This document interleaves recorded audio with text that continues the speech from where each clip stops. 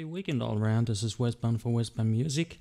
I'm gonna take you to my track of my entry for Heavy OCD's Vocalize 3 competition once more, but this time differently as opposed to last time. I'm gonna put the link in the description below. I already did a walkthrough. I'm not gonna walk you through the entire track this time.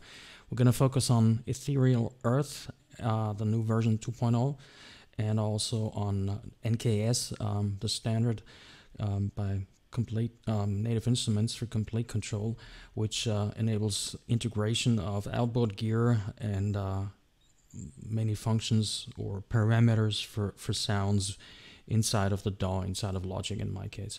So without much further ado, well, first of all, I need to thank Tababito, who did a longer video on Ethereal Earth 2.0. I'm gonna link to that also in the description. He did it for Native Instruments Complete Composer series.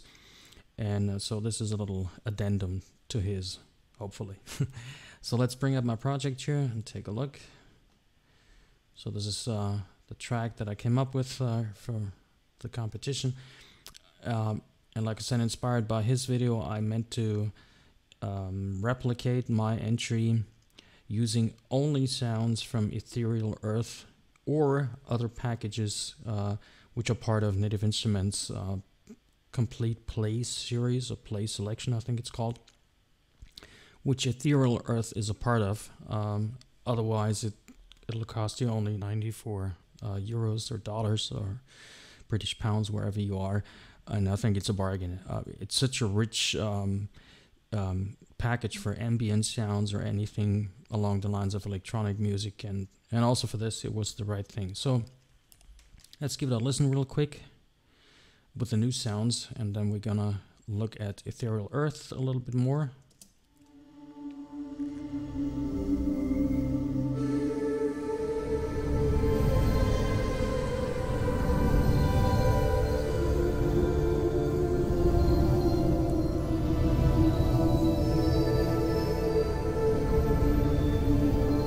Okay, we have a lot of moving layers and pads,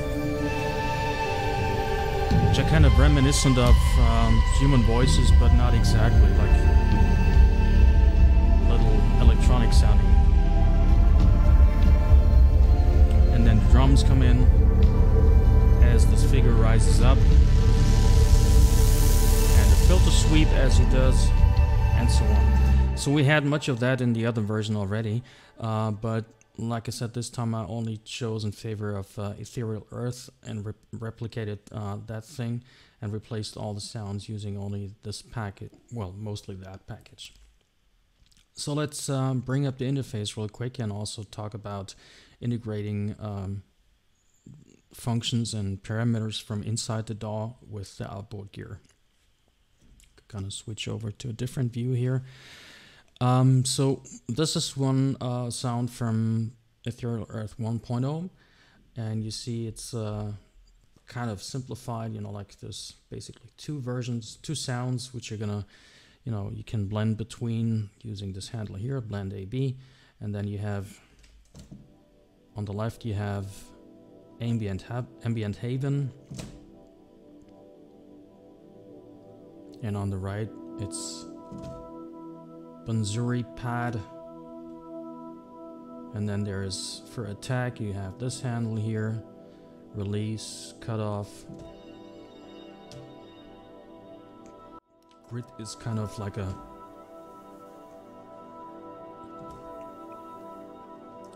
makes for a little bit more aggression in the sound. Well, maybe not here, but yeah, now you hear it. It's like kind of a little bit distortion. Flux, echo, volume, and so on and so forth.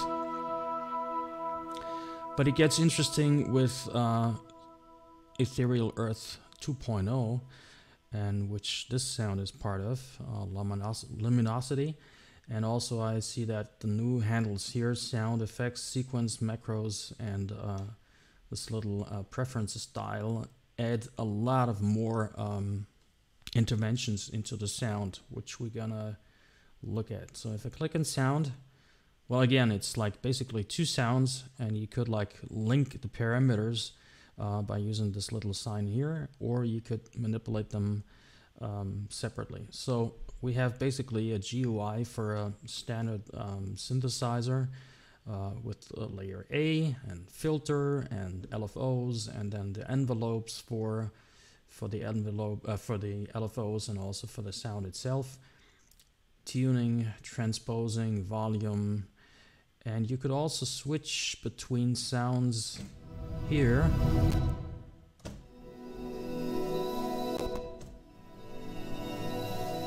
Or here, clicking on a sound, and then you have this list of sounds to choose from. Let's try some Odyssey, nice. Well, okay. The Missouri pad we already had. What else we got? Guitar pause, no. Neon hum. Yeah, okay.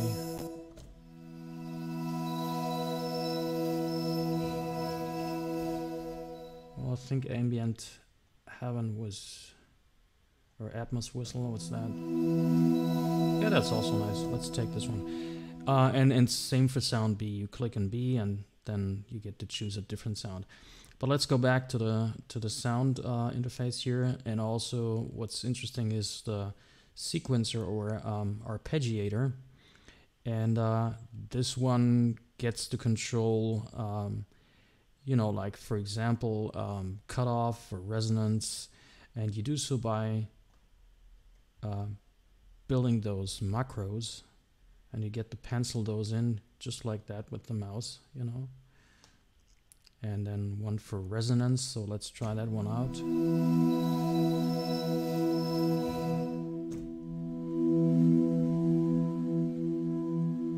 For the cutoff, I'm not really hearing a difference here.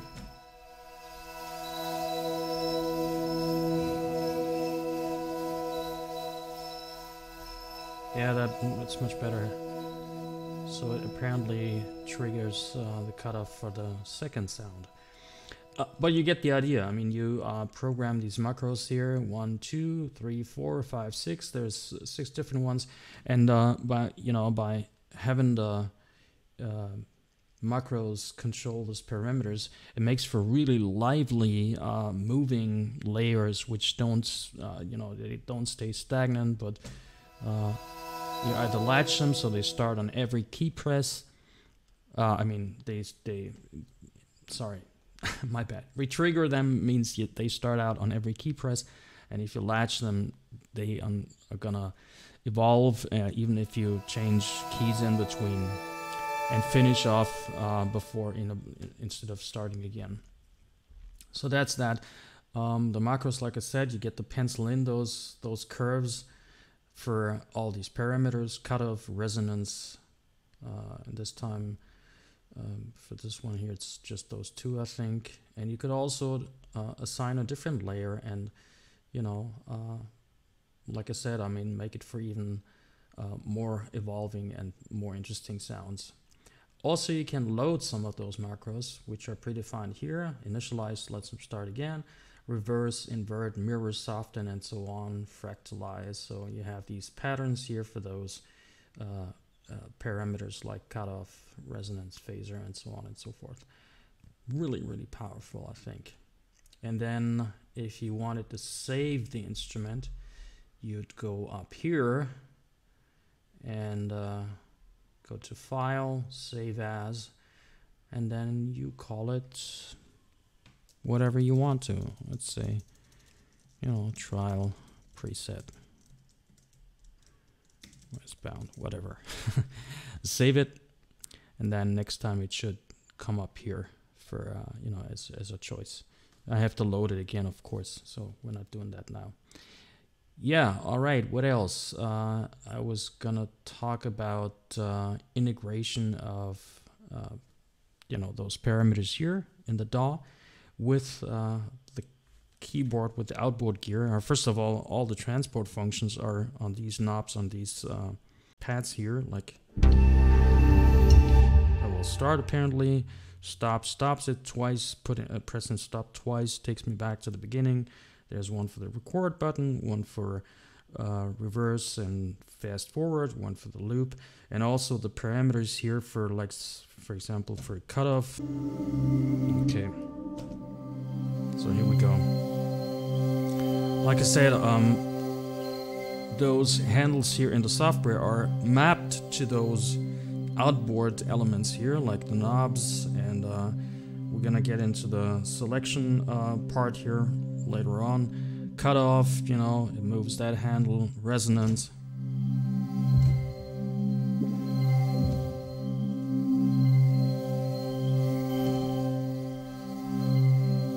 Phase rate.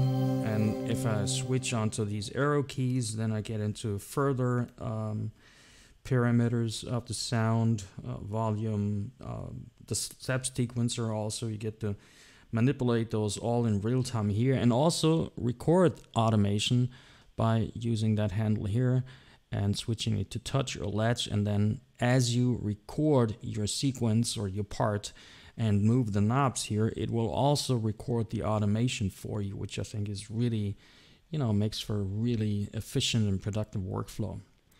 So where were we? Ah, yeah, okay.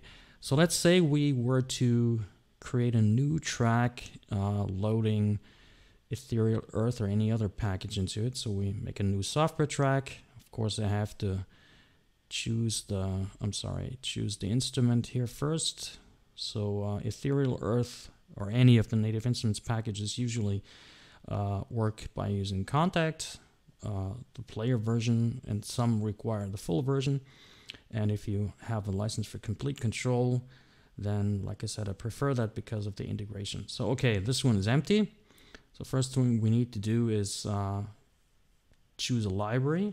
And now we're going to use only the keyboard here, so you get an idea. It says press browse here, so I'm going to press the browse button on the keyboard. It brings up this interface. On the left-hand side, there are all the libraries that I have licenses for or downloaded from other vendors.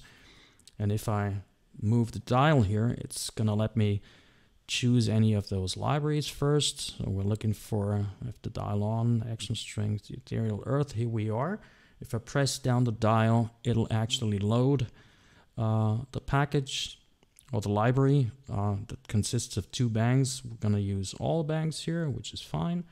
And then if I press the right-hand arrow, it's going to access the right column.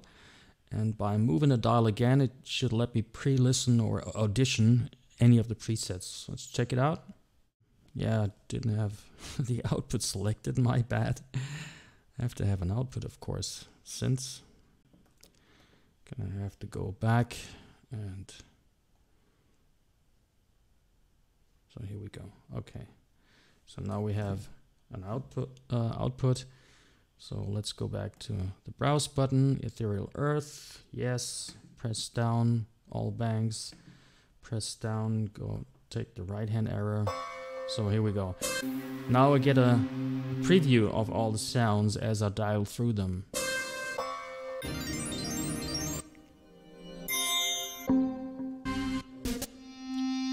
But the list is too comprehensive for me, so let's go back to the left-hand column using the left arrow and dial onto the types or characters is actually what I'm looking for. I have to use the down arrow, characters, evolving, sample-based, evolving sounds good, enter it, and then go back to types once more, vocals, synthpad is I think what I need here.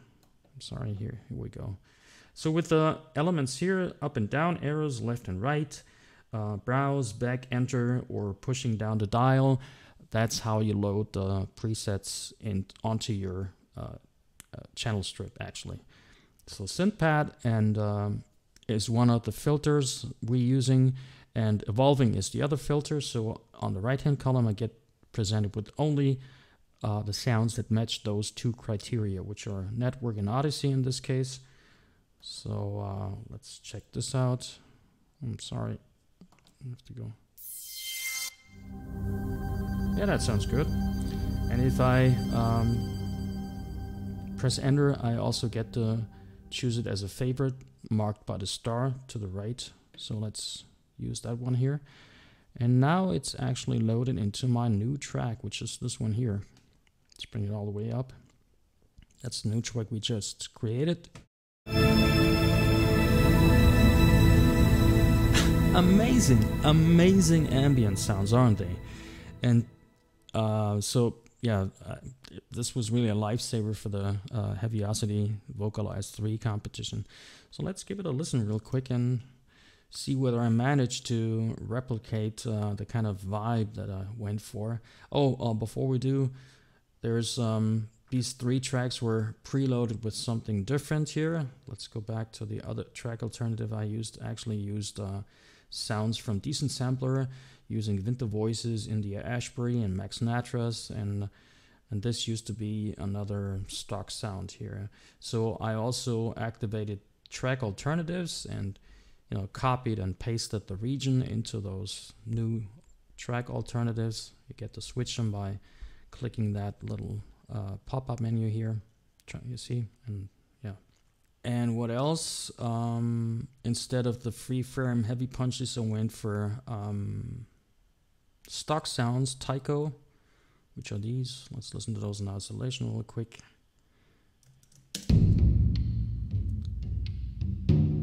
I think they really sound pretty decent. And then also from KOMPLETE, from Native Instrument Action Strikes, which is another library that I happen to have a license for. Used it before in a magazine article a while back. And a journalist, as a journalist. And so there are 3 flavors of Action Strikes: the entire ensemble, then hits, and single instruments. And they also let you select patterns with using the key switches. That's the chair. So if I press the switches down here, nope, it's here. On the left, it's C. What is it? C1, 2, 3.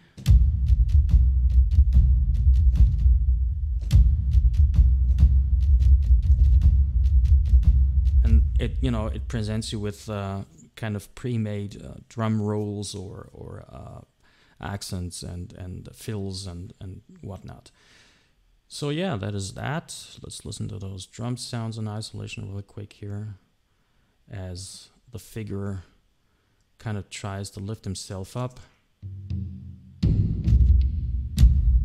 More like sound design, like mimicking those movements, and then later on going into a regular rhythm with 16 notes, triplets, and double time.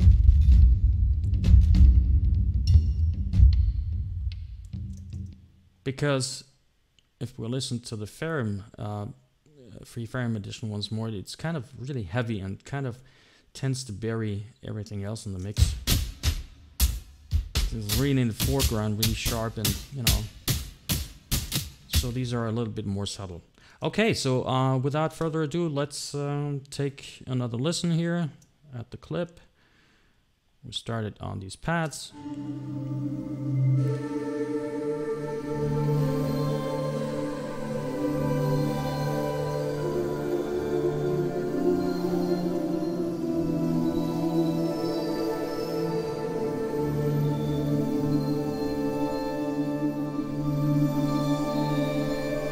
We have the sun, the glaring sun, and I meant to introduce a little bit more drama to reflect that. And then this figure rises up, apparently making an effort to lift himself up. And then there he goes.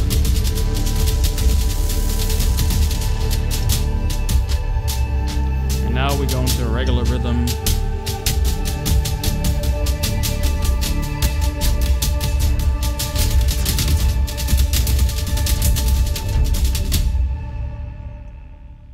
And that's that. I hope you found it useful and hopefully also informative. And if you did, then please feel free to subscribe to my channel, ding the notifications bell to get notified about new content. I'm going to put the links to all the relevant other videos that I talked about in the description below, also to the packages. And hope you like this, and have a productive and creative weekend, and see you soon. Westbound for Westbound Music. Bye-bye. Amazing.